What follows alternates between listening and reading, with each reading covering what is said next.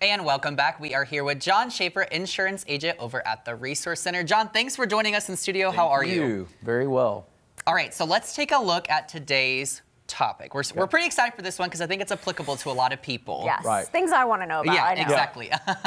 Do we have a slide? Okay, so first up, Rental car coverage. Is it worth the cost? Okay, that's a really broad question. Right. But let me just start out by saying, like, because I have car insurance, I've been told by my insurance company that I'm covered. Right. But when I get to the car insurance place, they're like, yeah, you're covered if you have a wreck, but then what about when the car is out of commission, lost? Right. So the biggest thing I talk about with rental car coverage is that's one step. Like if you're going to rent a car from Avis or Enterprise, so if you rent a car, you're covered on that car. If you wreck it, you got to pay your deductible, but you're not covered for loss of use. So meaning like if you wreck it and it's out of the rental pool for more than 30 days. Which could be so much Right. money. So you could pay 30 So times 50 I don't bucks a feel day. like I'm covered in that case, right? Yeah. So would that be part of it? But I always say, like, if you're a single household or a single person and you only got one car, or two people household, one car, you always want that rental coverage on there because if you wreck your car, you're not, basically you're gonna be out of car, and all the body shops in town are usually 30 days to 3 months behind. So, Right. you know, That's scary. Yeah, because you wouldn't have a plate, you basically wouldn't have a car to get to your job. Yeah. So you have to have that. So one time we talking about, what's rental coverage reimbursement? So it covers transportation expenses after an accident. You hit a deer, you're going to be covered. So if you hit that deer, your car's inoperable. What they're going to do is they're going to get you a rental car, get you set up with Avis or whoever the rental car company is, and get you going on your way so you can go to and from work. So, which is great. So that's one avenue of the reimbursement. That comes with your insurance if you have it on your insurance policy. Okay. Will that increase your rates even more to take them up on that option? It's usually an endorsement that costs a little bit more money, and usually about $4 more a month, depending on what you get.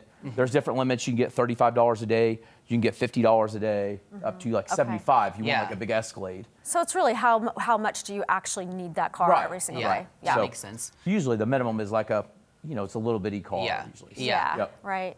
Now, do you encourage people to get it based off like maybe how much they're traveling in a year? Yeah. So what I always do is, like if you're traveling a bunch, let's say like you drive either for work or you're traveling, it's best to have rental car coverage because if you're out in Colorado and you're working and you crash your car, it's inoperable, how are you going to get home? Yeah. You have to get a plane ticket. So it's best that way they give you a rental car and you can drive yourself back home. Okay. Very So good. it's great. So what's this next one? How much does it cost to add a rental coverage? Yeah. So that's what we talked about before. Yeah. It depends on your insurance rate you're at. If you're a higher risk, it's going to cost more money to add that endorsement on there versus if you've got no wrecks, no tickets, and you've got a good insurance score, it's going to be a little cheaper. sense. So it could be as low as $4 a month. It could be like $20 a month. Okay. Now, if you're planning to buy insurance at the rental car company yourself, should you also have this? So my recommendation is, like, if you're renting a car and let's say you're driving from here to Florida for summer vacation, it's always best to get their insurance just in case something happens, and that way it's completely covered. Because the deal is you could use that loss of of them renting it out, so they could come back and charge you with that. Some insurance companies, we've got one company that you can actually get an endorsement to help pay for that, and it's just called loss of use. So that because they don't have it in the rental pool. Yeah, very good. Now you spoke about this a little bit earlier, but you've got some points here for people that should get it or why they should get it. So tell us about that a little bit.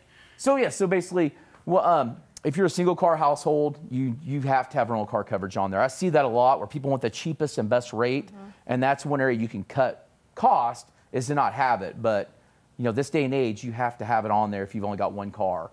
And if you have a husband and wife that actually have two cars, but one husband travels for work, and there's not an extra car. Can't drive you to work. Can't drive you around, Yeah. So you definitely need it. And it's personal versus your business. If you're using your car for business and you can't get to and from those spots, if you're a traveling salesman, then you have to have that rental coverage on there. All right, makes sense. All right, John, we are just about out of time today. So if people want to get a hold of you, how can they do that? So you can either scan the QR code that's on the screen, or you can call the Resource Center Insurance at 417-882-1800.